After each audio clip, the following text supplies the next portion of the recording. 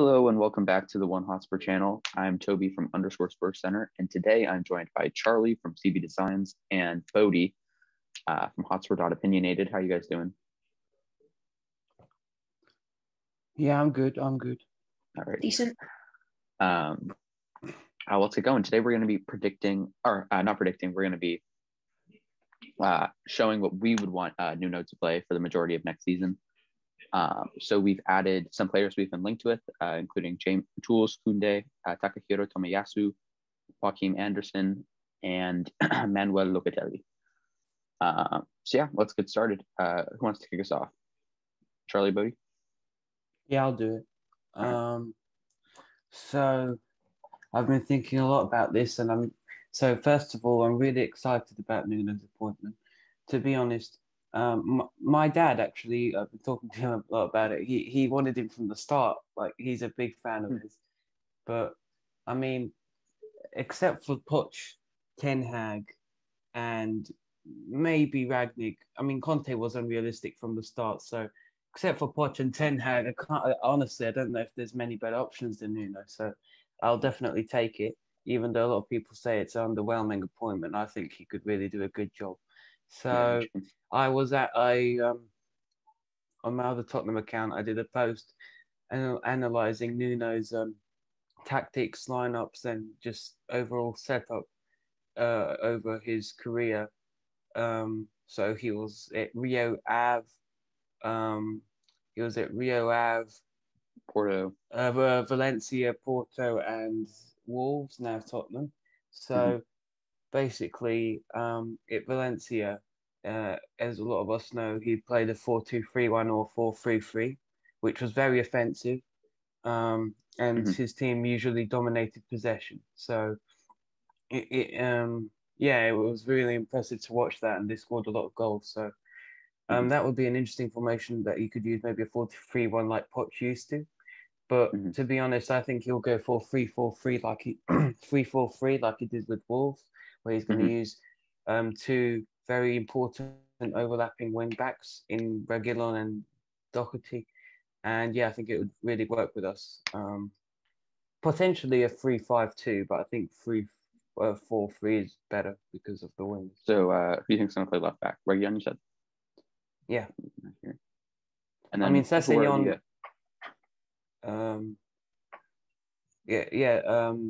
Reguilon and Doherty depends, because I mean, depends how Doherty starts. We saw that we saw that Doherty's already getting ready for Nuno in Joe Hart's story the other day. The teacher's pet. But yeah, I think a lot of players will flourish under Nuno, especially players like obviously Doherty. Then Reguilon and Sessegnon definitely. And then I think Lo Celso, I think will do really well under him. I don't know why. I just think if we play for example, 4-3-3, or he plays the cam in the 3-5-2, I think he'll do really well. But yeah. So who do you think's going to be playing a centre back?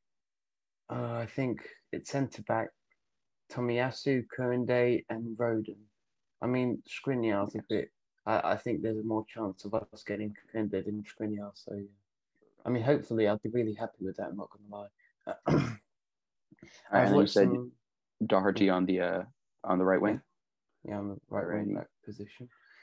Then in midfield, I think I would go with a Højbjerg and Ndombele double pivot, where Højbjerg would play a deep line, defensive mid role, where he'd pick up all the balls. So yeah, as I was saying, Højbjerg would play a defensive role where he would pick up the balls and intercept the balls, and then look to play it forward, potentially so to his partner Ndombele, who I think will have a whopper season next season, because I mean, last season was much better than his first season. Obviously, he produced some of really good performances, but I still think he was too inconsistent at times. But when he really does get on his game, some of the passes that he manages to do are just like not even the viewers can see them. Like, it's crazy. So yeah, I think he will be key. He'll have a lot of freedom since Højbjerg and the back three, and sometimes Reguilon, who will be next to him, he will be covering for him. In defence, he will have more like a Pogba role that Pogba had it at France in the Euros with Rabiot covering for him if we play this formation.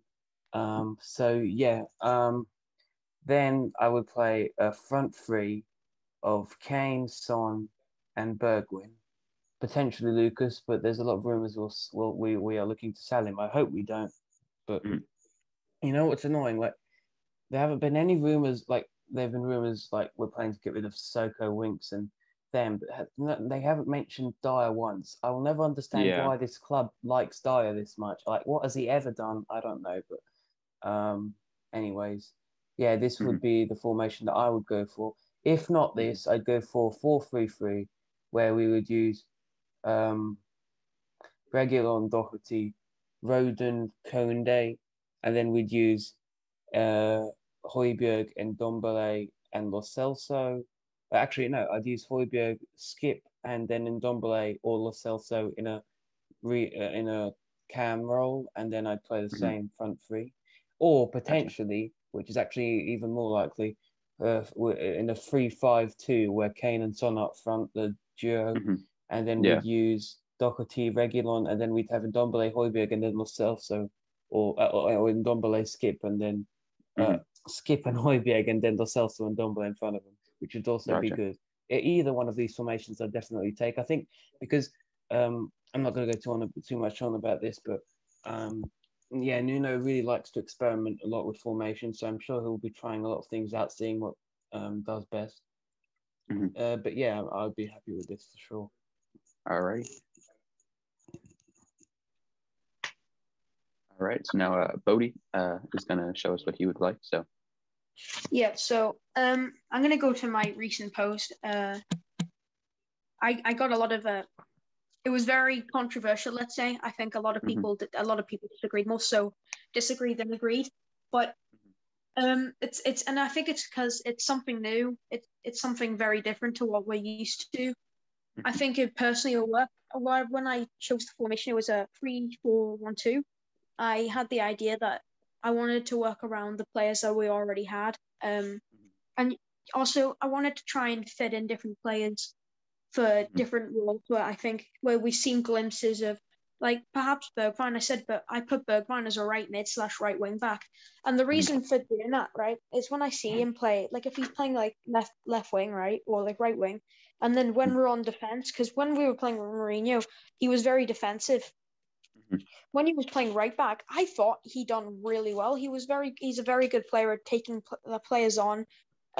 He's also very good at releasing. Holding up the ball is his best quality. And when I saw him at right wing back, I thought, you could actually get a proper chance. So honestly, for me personally, I wouldn't really sign any right wing backs. I'd honestly try and make Doherty and Bergwijn work.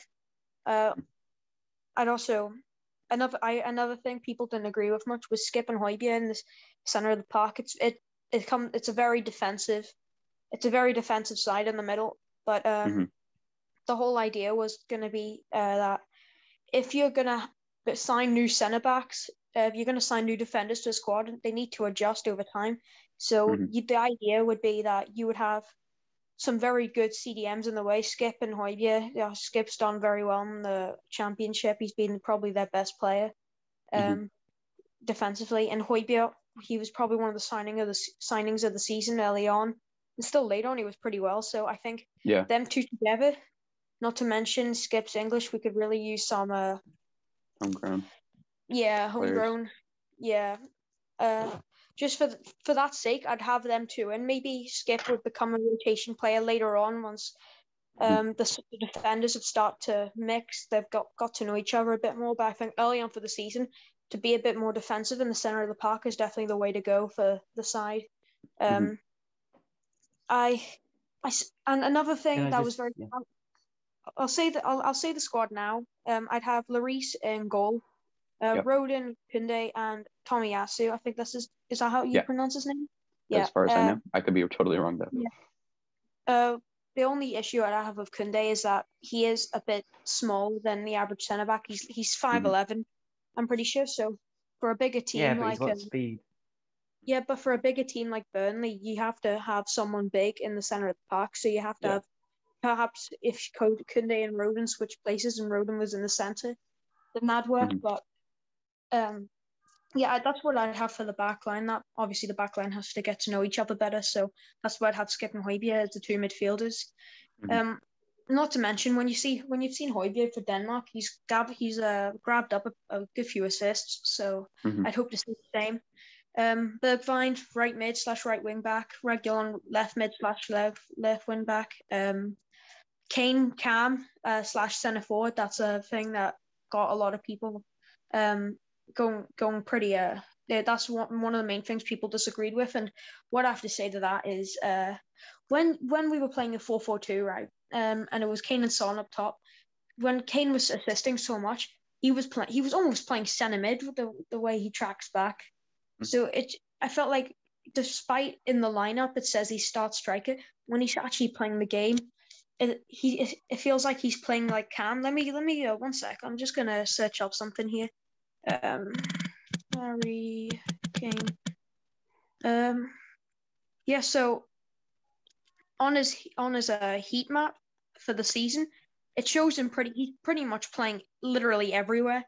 Yeah. Mainly in the center of the park. I'll send a heat map for the group chat. But if it says that, it shows that he's basically been playing everywhere in the midfield, and people disagreed with me when I said he should be playing a cam, but that's where he's basically been playing anyway. So I think I'd play him cam. He has a lot of creativity as well. So I feel like it's one that makes sense. And I know it seems unlikely the longer the time goes on, but I'd really like to see Gareth Bale in the mix.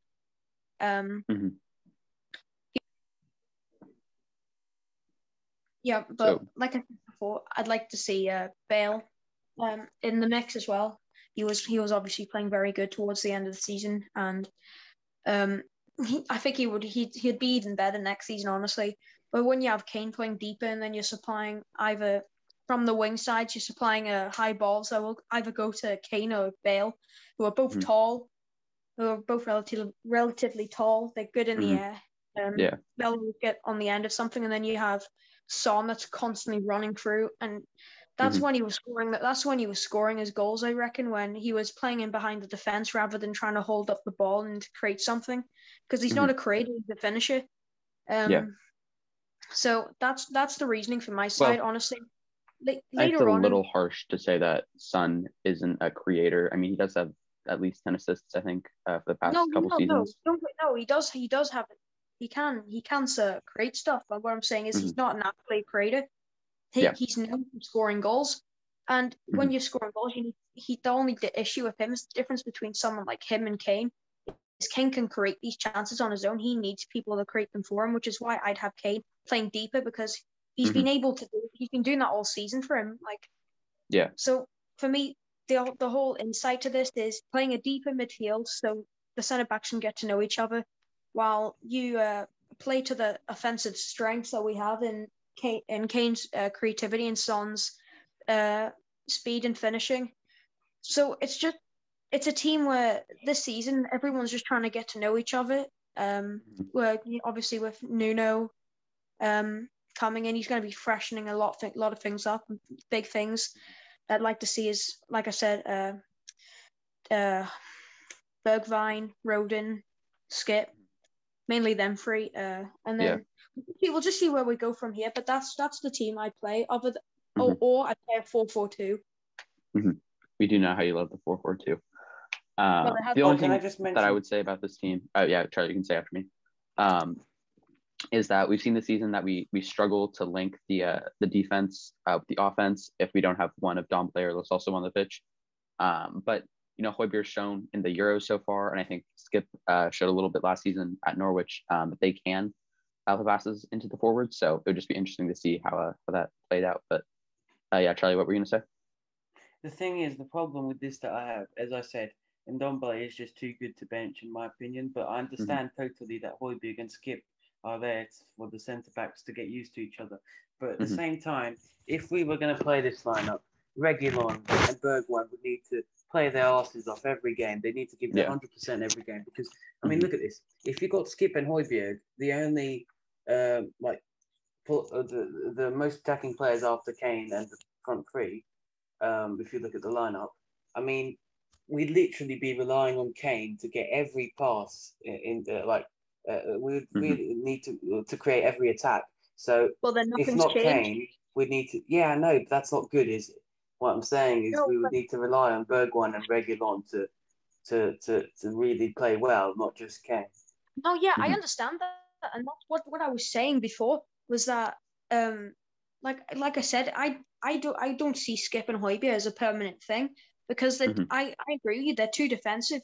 The only reason I want to see them two starting off is to see how they do if they can create stuff because Højbjerg and Skip have both respectively shown that. Højbjerg in the Euros and Skip during the Championship, they've both shown that they can create at points, and then Mhm. so not only do I want to give Skip a run for the money, see what they can do together, but you need to be able to support the centre backs when they're still trying to get to know each other. And then once they've settled and they understand each other, that's when I would switch for a more offensive lineup and either bench Højbjerg or Mhm. Skip for Ndombele, Yeah, depending on yeah.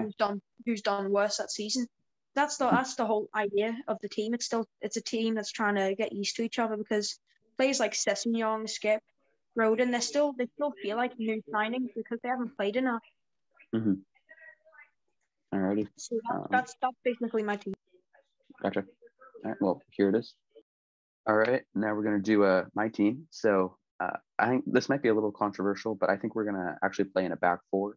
Um, after we announced Nuno on when was it? About Wednesday, I think. Um, Fabio Partisi was quick to point out how Nuno played a 4-4 or a 4-3-3 at Valencia and 4-2-3-1, or played four defenders in other places. And then just I think yesterday or the day before, Alistair Gold reported that one of the reasons we were interested in Tomiyasu was because of his ability to shift into a back three and let Reguilon kind of bomb on down the flank. So I think that's what's going to happen in terms of like these three could kind of just shift over, and then Reguilon could get forward more and provide for whoever's in the middle. Um, I think Højbjerg, I mean, he's had an absolute great season, and then he's playing exceptional at the Euros. And for me, you just can't drop Ndombele. He's shown that he can be a fantastic player. And I'm actually going to use Lo Celso as an attacking mid. Uh, I think he's really going to show in these last few Copa America games that he is a great player, and that we just need to use him a little more. He was really unlucky with injuries last season, I think. So I think. Can I say yeah, something real quick? Yeah, go for I it. think the only issue that I have with Ndombele and Celso playing together is how they're very it feels like the midfield when I see them playing together, it almost feels like the midfield's distort and it's not very organized because they're both Mhm. very attacking. They like to be all over the pitch. So and Mhm. they're not very defensive. So Yeah, but it's I mean, we did play with Højbjerg, Dombele, and Lucas Moura as an attacking mid for large parts of the tail end of the season.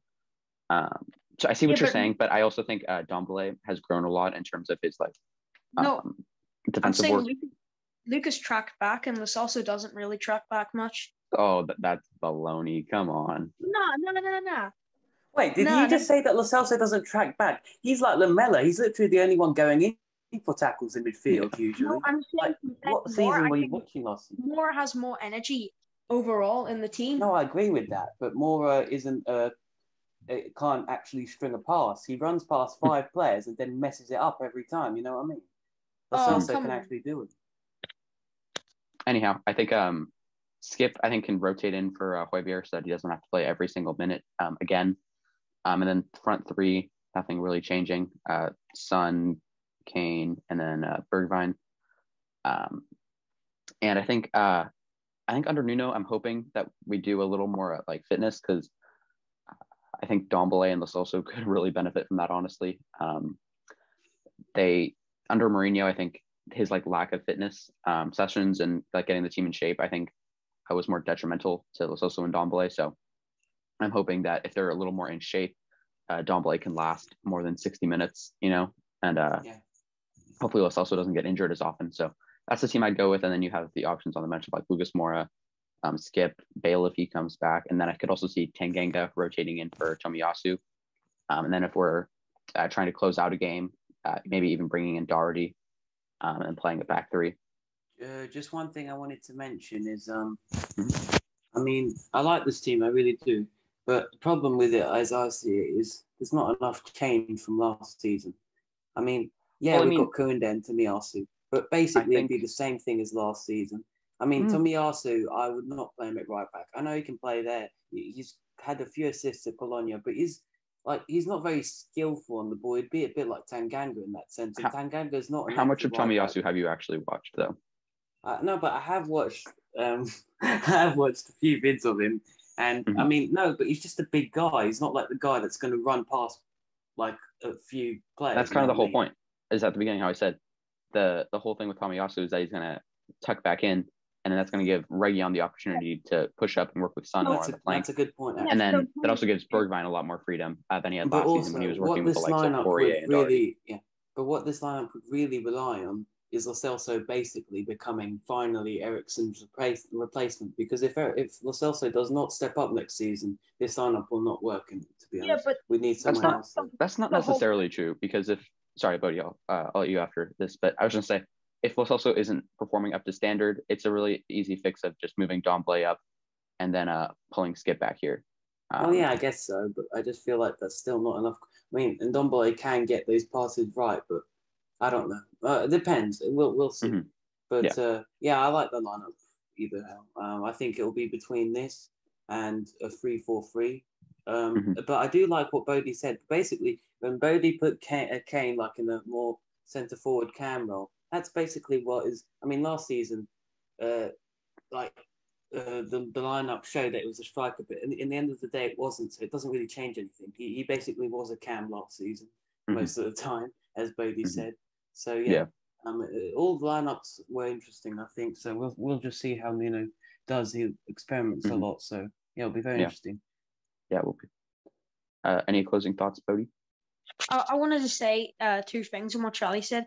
The whole point of Tomiyasu was he was never intent. He was the whole point of the signing. He was never intention to be a player that was going to be an attacking right back like Doherty or maybe like Max Aarons, a proper right back.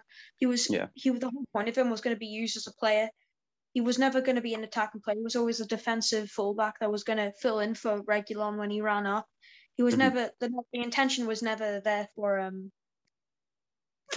proper right back. So that's I think that's the reason of Tomiyasu signing. It's another adjustment. It's another adjustment signing to get ready for back three. I agree. The other thing too is I think he does have the ability, and he's only 22, so I think he could really grow into maybe being a little more attacking. I mean, did you see his goal against AC Milan? Yeah, I did. I saw that. What a goal that was! Left footer curler. What was that?